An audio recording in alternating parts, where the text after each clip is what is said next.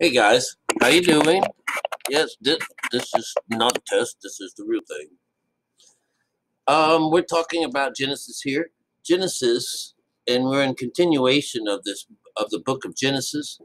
We're somewhere around the 10th chapter, and there's a like a lineage of people, words, a list of names. I've gone over this before. I think someplace else, just a little further down the road from us, or up the road, or whichever way you would go with it, somewhere back in the back. I've got a mess of videos, lots of them.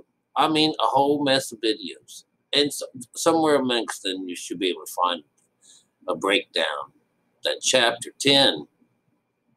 And so into what happens is we're at the beginning of the Bible. We're at the beginning of this creation, and one of the things that that we hit on here on this channel is the spiritual side of the Bible, and that is that even with the beginning, when it comes down to the beginning of creating Earth and man, this was on chapter 1.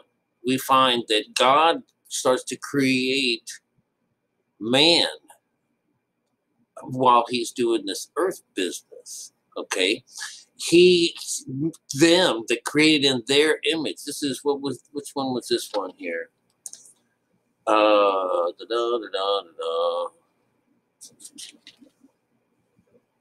Chapter 1, 20, and 26, which would be an 8. When God made man, he made them in their image. This is when man is being created in the first chapter. And of course, when it gets down to the second and the third chapter, does he finally create a woman? Now, this is just to show you that this is all spiritual. This is all inside. He doesn't knit them clothing until they kicks them out of heaven. And when you're in heaven, you have to be in this child mode or in the spirit mode. So all the time that when man was made and brought over into the garden and all this stuff, this is all stuff that is inside of us. This is not some garden that's out in the outside world. This is heaven up in our mind, the right side of our brain. That's all this is. You got to find some way to occupy this part. This is the go meat. So he never found anyone, didn't have anyone. All the other animals have one, but he doesn't have one. So God creates one out of his bone. All right. So this is the creation of consciousness. The male and the mind got to do all the matter and everything. And now we need this person that's going to go and do all the saving. And this is the male, the female that creates the child. No children yet in the story, you guys. Not until they have Adam. Not until they have Cain and Abel. And Cain and Abel it represents the same symbolism as that does with Esau and Jacob. Jacob is the one that's going to run off with the inheritance. In this situation, this is with God. But whenever we have our first. We got the tiller of the field, the guy that's working on the ground, that's Abel, or Cain, and Abel is the one that does the sheep. The sheep are the one that God loves, and the carnal side, he could care less about. And that pisses off the carnal side, so the carnal side kills the brother, and there's now no longer communication between people that till the land and God. So this is a problem. And it's met later on when we meet Noah.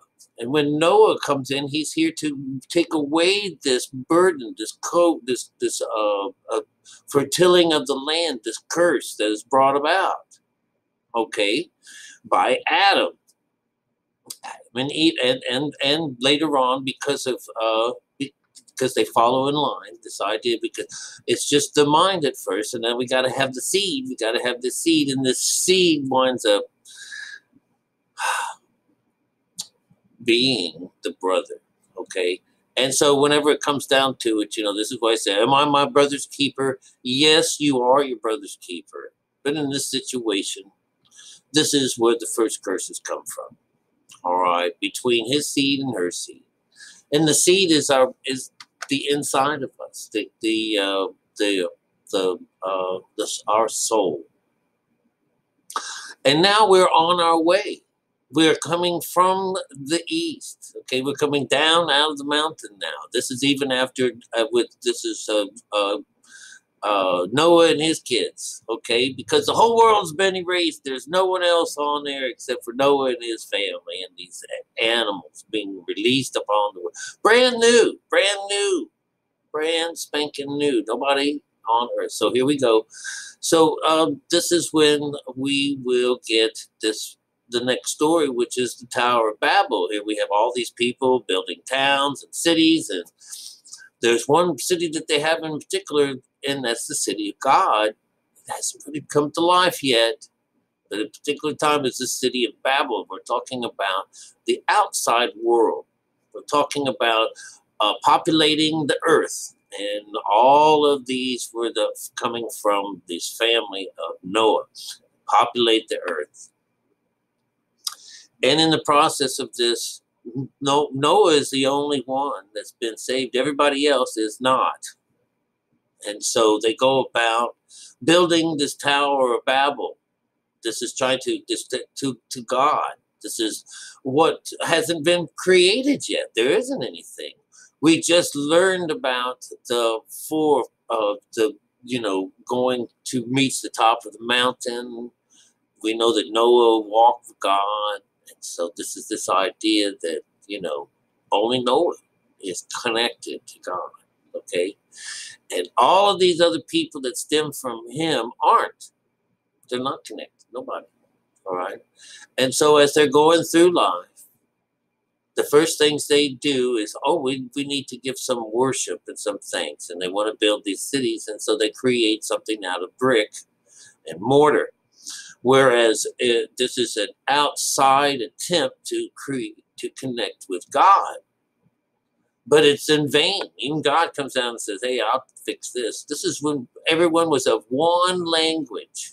One language means everyone thought the same way. Everyone, the mind was one.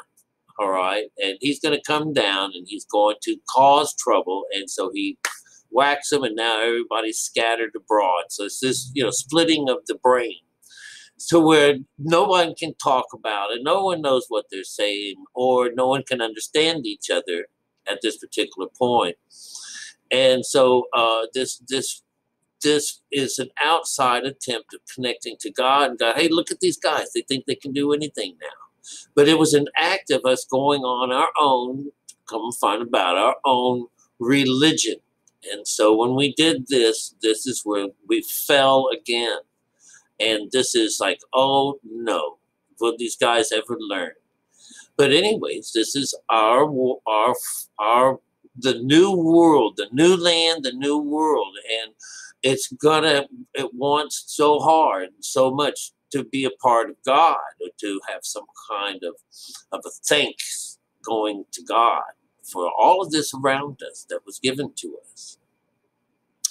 And so still in this beginning stage is this we'll build our towers to God. And so this is the business of, serving the wife, going to the wife, breaking away from mother and father, going to the wife and settling for the lower. So this is this fallen angel stories. All of this business works along the same line. So as they're building these new towers and new things, this is the folly going on. All right. And it wasn't just Christians that did this. Everyone who takes their holy word, and starts bringing it to life, to flesh, making it real. Doesn't mean they're making it real. Because they're saying like Zeus and Apollo and all these things. These are gods. They're not man. But, man brings God down to earth so they can be closer. And that's where we get this Tower of Babel from. And so next thing that we're going to be getting out of this is, as we're traveling, we're going to wind up, the next group of people in the story are going to be about Abraham being woken up. sleep, and told him he's going to have to get away from his father's family, get away from his father's land. He's supposed to get up and go and leave this, because there is no worshiping of God on earth right now. Everything is separated from earth. So when people are separated from God, their children go to Baal. So of course, that's these people, celebrating the children being killed and children being given up. And even God, through these stories, reminds us, I'm going to take away the firstborn. And so not only does God pull this out from under us, pull our messenger, our child, our brother, right out from under us, that we also find that kings and queens and stuff like that on the outside world will also take away this child from us. And so in scripture, that'd be the way, that the kings that comes, that we're going to go and kill everyone under 2 years old. All right, if we're going to, or God telling everyone on the Passover to do a certain thing in order to not be bitten by this plague that kills your firstborn son. Now, for many people, they think that this is a real live physical person, but it is not. It is your messenger. It's your spirit. And this idea of eating from the tree of good and evil, and you will die if you do, is the same question. It's the same statement as if you drink from this strange woman. If you take from her, if you take from religion, you also die. This is also the letter situation, that the letter of our Bible, the words that we read, the Gospels themselves, that if we take those in, we die. That is the strange woman. So you'll find that this is our replacement for this, for the mother of us all. Not even Eve becomes, she is a mother of us all when it comes down to it. She's the first of our consciousness. But then when it comes down to it, everyone from this particular point on cling to the wife. And that's as far as they get. They can't get any more because she's the lower side. So this is after the fallen angels. No one is connected to God. Only those few prophets that the Bible speaks of which, in this particular spot we are in. We've just done Noah, and now we've gone through, we're on our way to, let's see, who's first? Who's next? Who's next? I'm pretty sure it's Abraham and Sarah. Of course, it's Abram and Sarah. Neither of them have the God in them. You can see that they've gone on. They're 80, 90 years old when they get all this business to get up and get out of your father's house and stuff like that. This was when they're old people. Time to get the hell up and out of this here. So they've already done all of their living, all their youth, and their vanity. They've done just like the stories they're telling us, is that what happens in our youth is vanity. And so that we're supposed to grow from this particular part. You're supposed to grow from this particular part of our body, go from death to life. And so as our Bible brings us into the fruit of things, we find right now that it's going to be Moses and his staff that's going to bring us out of, all of these stories, all of these things is, I put man into a deep sleep, and then I brought woman out of him. This is how it is. When we go into our deep sleep in these stories, when we are put to sleep, when we are brought out, we're put under a sleep, God then brings about the Holy Spirit. That's how it works. That's how all of these things work. If we're lucky, we follow Jesus. He introduces us to the Holy Spirit. And the Holy Spirit cleanses us of our sins. And that's the basis of being saved. That we, we go from not having God in us for a really long time in our lives to this vow of the Nazarene, where we won't cut our hair, we won't drink any wine from this vine, that we will go on without God during a particular time of our lives until we get this job done, until we get our works over with, then does God come in our lives. So all through Genesis is talking about how we don't have God and that only a few people do. And that when and that we have to, we've made this vow to be lower than God, and which means not to have him with us. So all we have is Father. And this is our trespasses.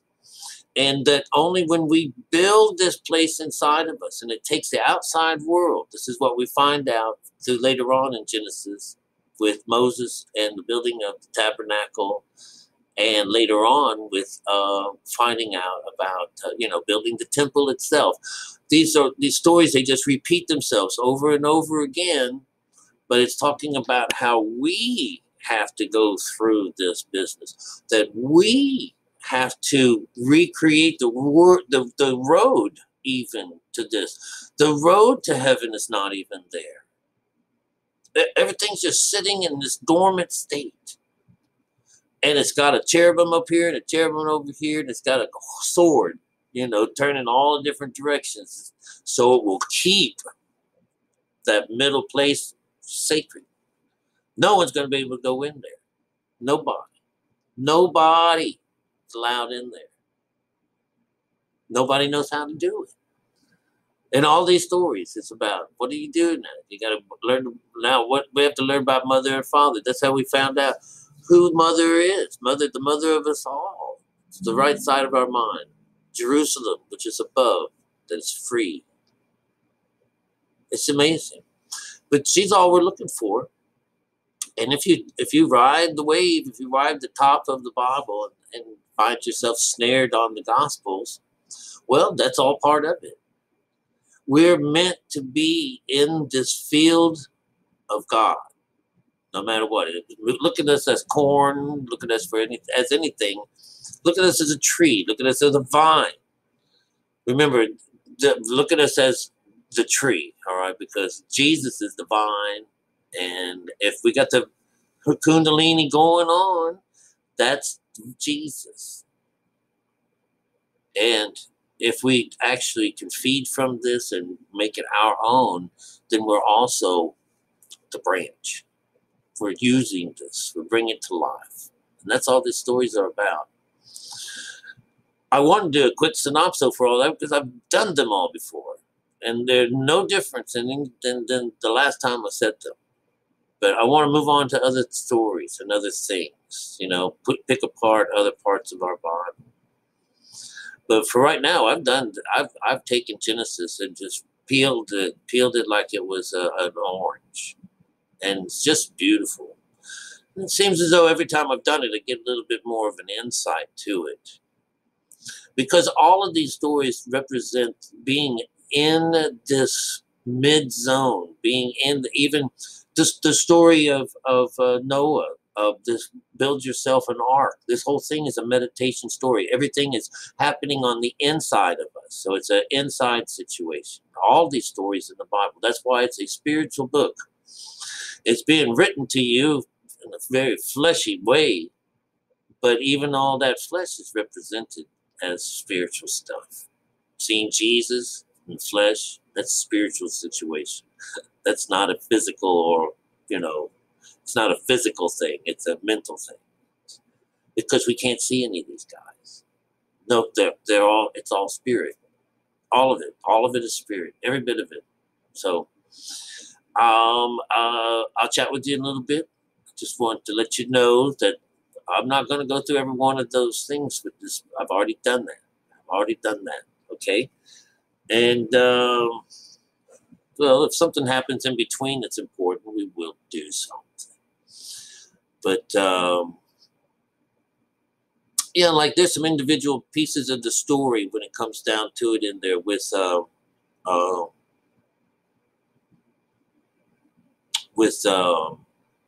Abram, Sarai. But I'm pretty sure we've done those too. Because I can remember knowing just very well that if we only use the name Sarai, she becomes the bitch, you know. But when she gets the breath of God in her, she becomes a princess.